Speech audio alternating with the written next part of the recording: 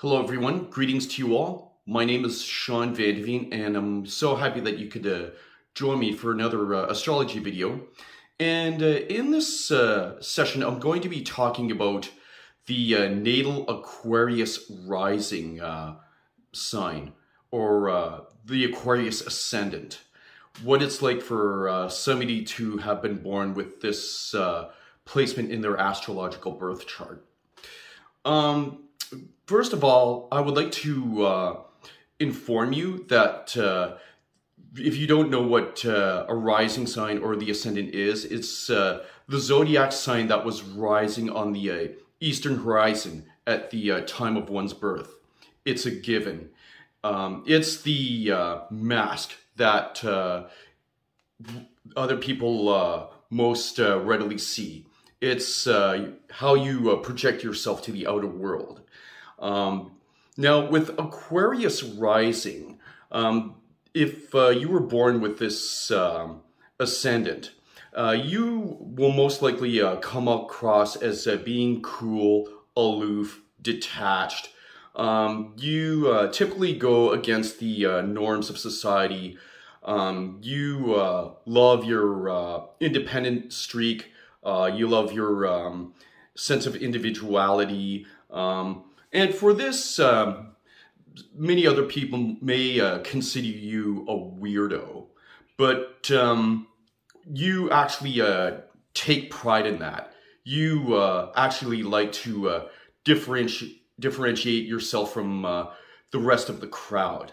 You take pride in being such an individual that you care less about what other people think. Now, Aquarius is ruled by Uranus and Saturn. They're the two co-rulers. And to me, I find it very interesting that these two planets rule the sign of Aquarius, because even though you have Saturn, which is a very stable planet, it has a lot of karmic influence on one's development in life, and on the other hand you have the planet Uranus, which signifies rebellion, liberation, individuality. So I guess in a sense, when you combine these two energies together, you'll have someone who is highly independent. They speak out against the norms of society, yet they're cool and calm enough to understand the truths that are prevalent in the world. They seek to uncover any mystery that is unknown to the rest of us, and they are more than willing to probe into those secrets and divulge the truth of the situation.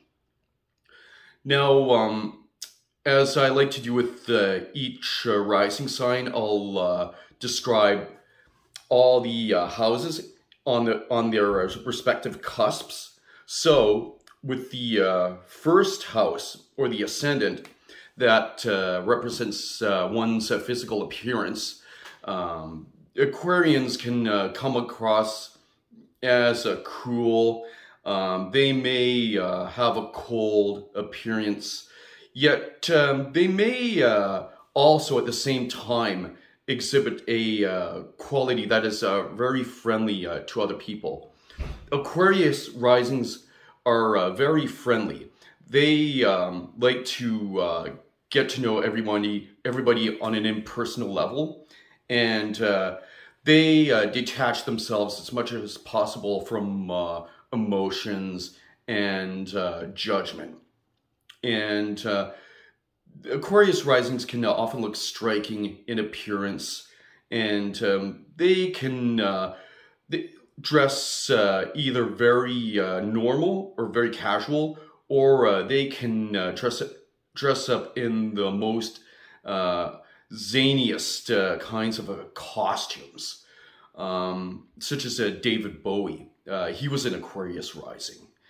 And with Pisces sitting on the second house cusp, Aquarius rising people can be very charitable and compassionate when it comes to their own finances. They love to give to charitable organizations, yet they may have a more difficult time holding on to their personal finances, their wealth, because they seem to be kind of impractical when it comes to their own managing their own wealth.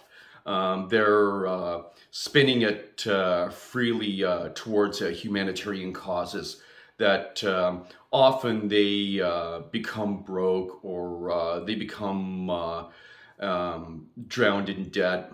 And that's just nature of the Pisces in this second house, since Pisces being a very compassionate sign, being very altruistic. Yes. So with Aries on the third house cusp, Aquarius rising people can be very argumentative. They can be very combative in expressing and defending their beliefs. And often at times they can get into heated arguments with other people. Yet they have the passion and drive, with Aries being ruled by Mars, and the third house representing the sign of Gemini. They can be pretty outspoken in defending their personal beliefs, and yes, that's my take on that.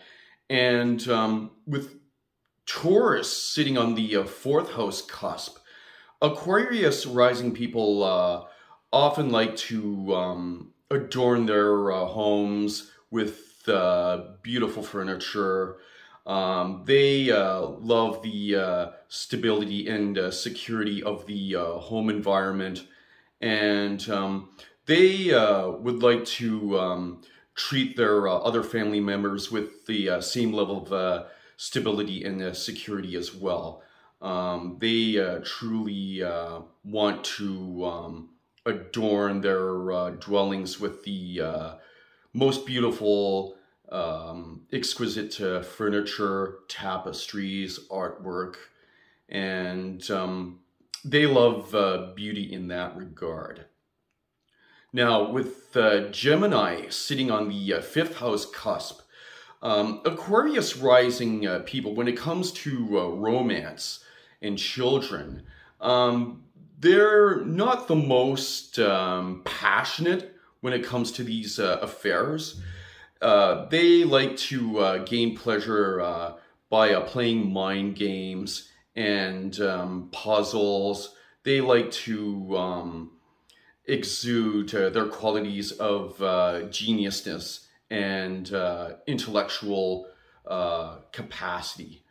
And when it comes to dating, Aquarius rising people would like to go out with those who are at the same intellectual capacity as them.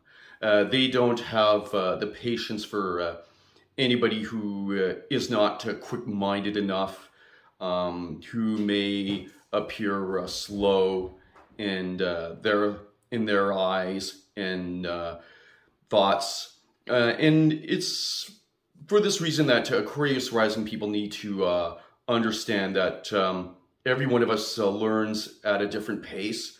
We all have different approaches when it comes to learning new things. And I think Aquarius rising people need to understand that more. And yes, but on the other hand, they are quite keen on those puzzles and games that I was just mentioning.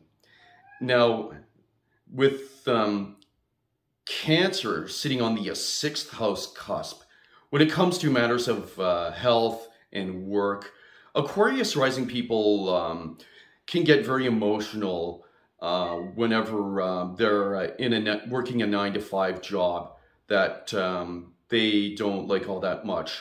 It's because Aquarius rising people love freedom. They yearn to be free. They don't like to be tied down by rules implemented from hierarchical organizations such as companies. But if they do have to work in a company such as those, they feel that their needs are not being met. And when it comes to their personal health, they can suffer from stomach aches, headaches, especially if the job that they're doing is not suitable for them. I also believe that they have the emotional need to take care of their physical bodies, and the only way to do that is to work as a freelance agent. It's important for Aquarius rising people to look for a job or a profession that really suits them, so they're not emotionally distraught by restrictions and rules and regulations. And so, with Leo sitting on the 7th house cusp, or the descendant, Aquarius rising people tend to attract partners who can be very dominating, who can be very proud, regal, and boastful. And Aquarius rising people, however, don't let their partner's domineering nature get to them. They want to make sure that they can enjoy the same level of freedom as they would if they were just living the single life. And so, a lot of times, a lot of Aquarius rising people choose not to get involved in romantic relationships because of their strong desire for freedom. Yet if they were ever to settle down, they would most likely be attracted to the type who is strong and proud and knows how to exude excellent leadership qualities. And with Virgo sitting on the 8th house cusp, the house of death, sex, and joint finances, Aquarius rising people need to learn quite a bit about sexual matters through classes, through books, as well. They tend to explore death very meticulously, and they do all the best that they can to preserve their health and to slow down their process of aging, because I feel that Aquarius rising people ultimately fear death, and they will do everything in their power to take great care of their health, since Virgo rules health, and just do the best they can to avoid falling ill and eventually dying.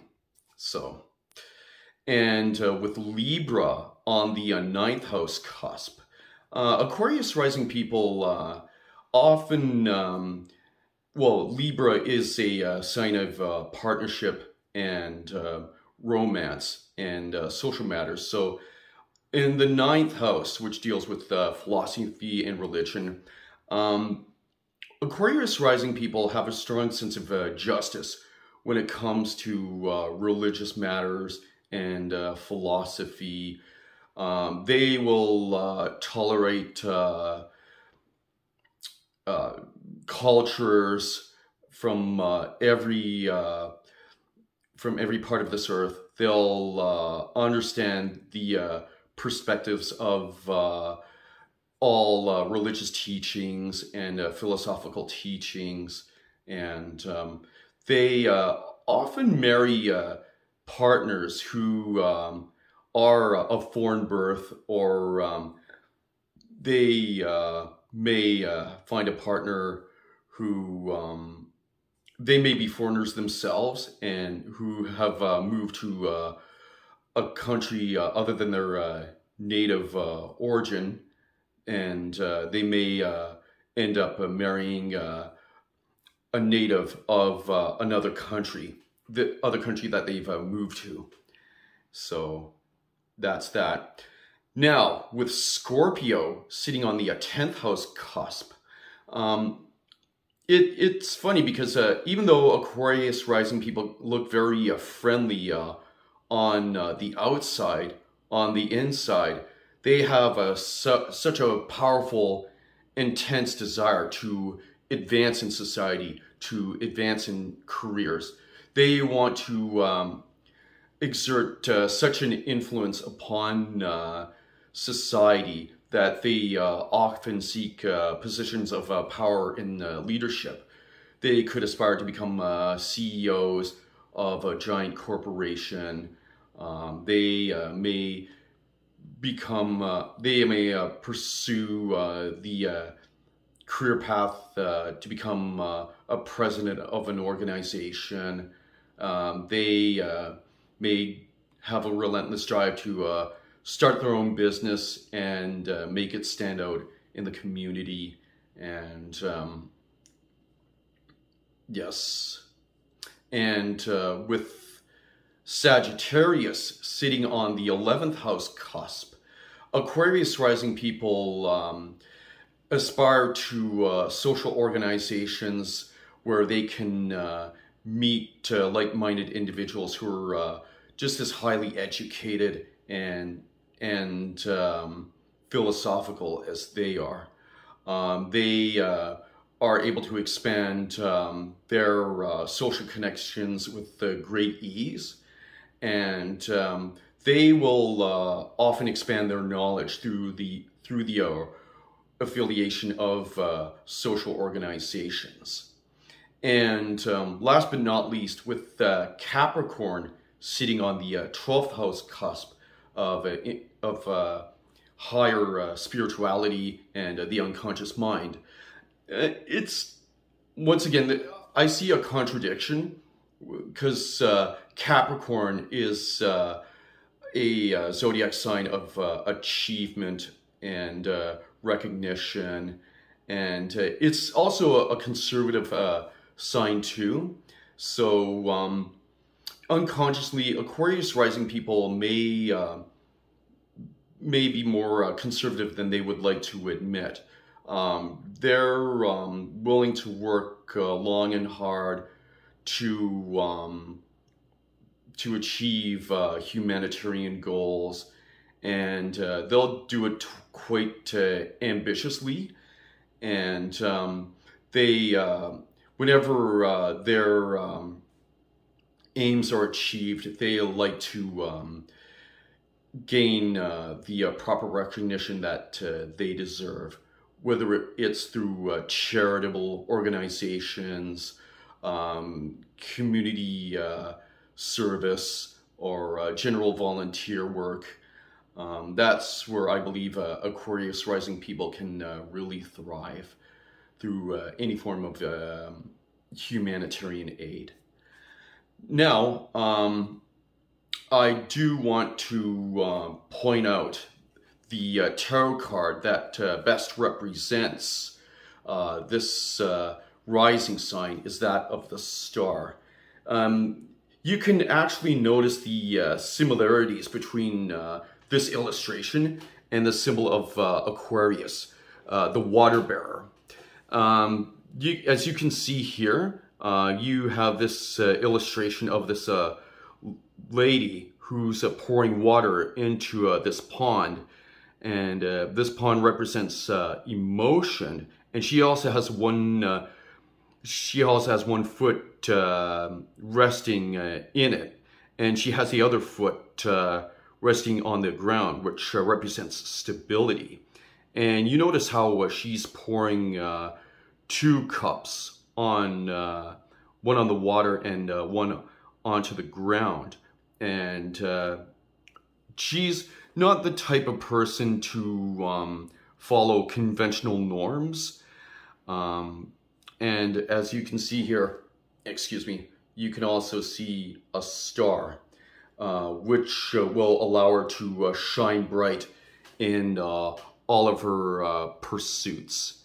And as I've mentioned, the symbol of Aquarius, the water bearer, it's a depiction of a man pouring water onto the ground or into the water. And these illustrations both look very similar.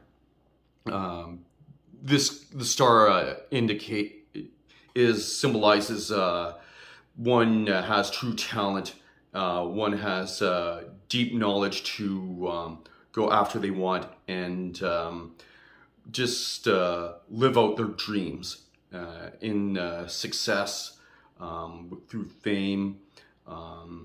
Yes, they truly have the magic to shine like a star, to be an influence upon this world.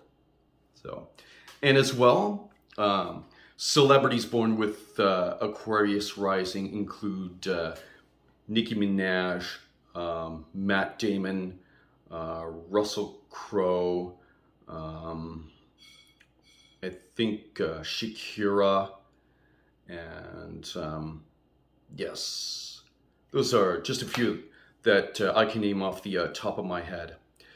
So just to summarize, Aquarius Rising people, they're very unconventional. They may be perceived as weird by other members of the community. However, they don't care at all about what others think of them.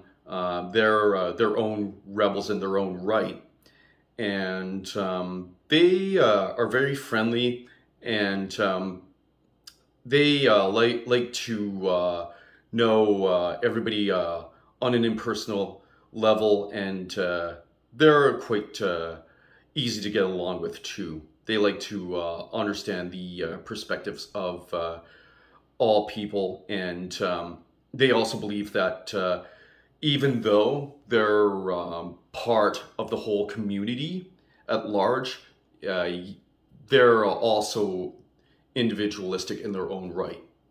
So, yes, so this has been my take on the Aquarius Rising sign. I hope that you were satisfied with the level of explanation presented to you. Please like, comment, and subscribe to my channel. I do thank you for watching. My name is Sean Van Deveen, and I'll just close by saying peace, much love, and namaste. Have a great day wherever you are. Stay safe, be kind to one another, and yes, take care. Bye.